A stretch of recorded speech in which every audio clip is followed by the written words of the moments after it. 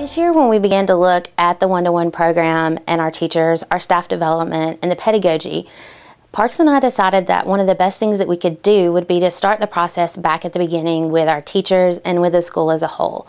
We realized that the first thing we really needed to do was define what is the pedagogy of the school as a whole, what is the vision, what are our goals, what are the methodologies that we're going to use when we're teaching our students and when we're teaching the teachers.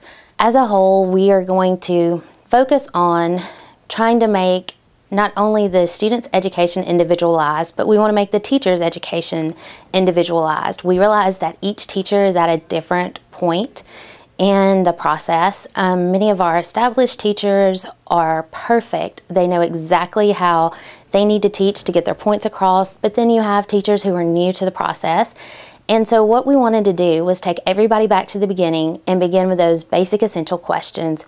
Who are you as a teacher? How are you going to teach? What is the end result? It no longer has to be a multiple choice test, and there's nothing wrong with that. But it doesn't have to be limited to that. You can ask your students to do and create much more, collaborate and share.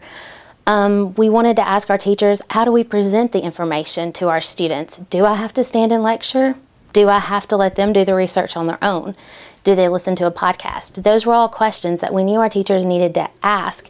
So our definition for professional development for the next couple of years has been that we want to take these teachers from the beginning of the process and redefine who they are as a teacher and share that not only with us, with administration, and with the students, so that when a new kid comes into our school, they will be able to see what their teachers are like, how they're going to teach, and what they're looking for in the class. Their products have been extremely creative. They've had lots of fun. We have started the process, and one of the things that we want to show you is the first step we began with was to ask the teacher to evaluate themselves, determine what teacher they are, what their focus is, how do they plan a unit, how do they get ready to teach the students? Is there a scope and sequence? Is there is there something that they need to get across to the students before they begin the unit and express that to us? And the following video clips show you some of the things we've learned about our teachers.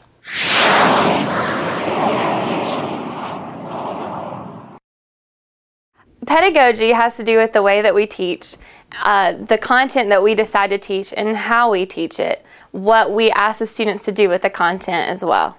When I'm planning a unit, I try to include projects and assignments that will be beneficial to their future, not just in college but also in the workplace. And when I evaluate my students' work, I think, would this be acceptable to a college professor or to a future employer? One of the novels that I teach in English 11 is The Great Gatsby. This year I decided to do a project-based assessment instead of a typical objective standard test. So what I did was I assigned the students to imagine themselves as an editor for a 1920s newspaper. And so what they did was they took their Macs, and on the Mac, in their Pages template, there's a newsletter template. And they had several to choose from. One of them looks aged and some of them more fun, and I didn't give any parameters there. But they had to have 5 different features for the newspaper, a news event, a who, what, why, when, where, breaking news from the 20s. They had to write an editorial for another feature. They had to do a feature story, entertainment, or opening club, or something like that. They had to write a sports article, and then they had to write a classified ad. And they have spent all week researching the 20s. What crimes would have happened? What about the fashion? What about the entertainment? What about artists? What about musicians? What sports were famous in the 20s? What were people doing with their free time? And in coming up with that project, they have blended the characters from The Great Gatsby kind of imaginatively into the true history of the 1920s in a way that's both creative and historically informed. And I haven't seen the finished projects yet, but I cannot wait. They've really poured themselves into it, and I think it gives the kids a chance to really show me what they know, a chance to be creative, and they will probably learn more about the 20s than I could ever have taught them on my own. I've always felt it's important for the student to learn why the answer is what it is, not just the answer.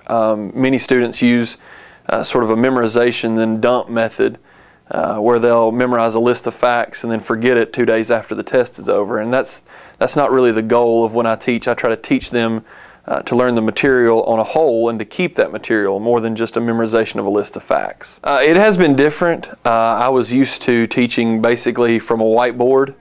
The students wrote down everything that I wrote down, and it has been a change for me, but a pleasant change in the sense that I feel that I'm able to move faster, with the sense that the students now have access to the information that I have access to for the most part.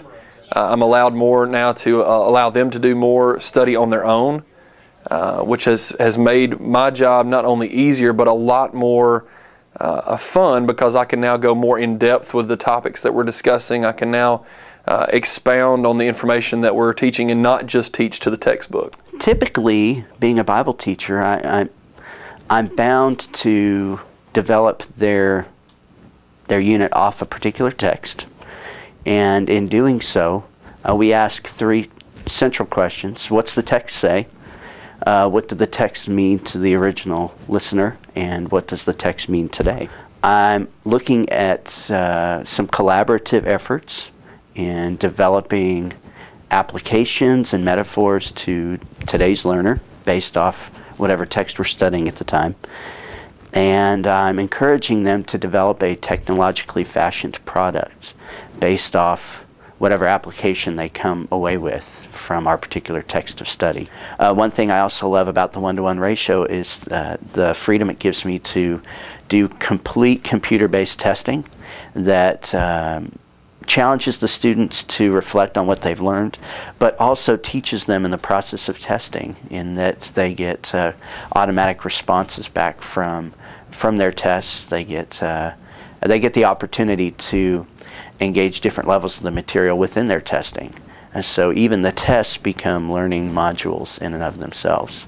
I also like the one-to-one ratio because it allows us a creative tool when it comes to classroom assignments, to do collaborative exercises together, and to really explore the entirety of biblical knowledge based on what's out there on the internet. So it's been a blessing to our field of study. All right, so once I have my goals set, I look at what I think my students need to memorize and read, what their basic skills, their mathematical skills they need to leave the classes with, because both classes I teach are heavily involved in math. I look at any models, demonstrations I can use, any labs, hands-on activities that they can do. How can I incorporate technology into the curriculum, and then how can I engage the students in the learning process?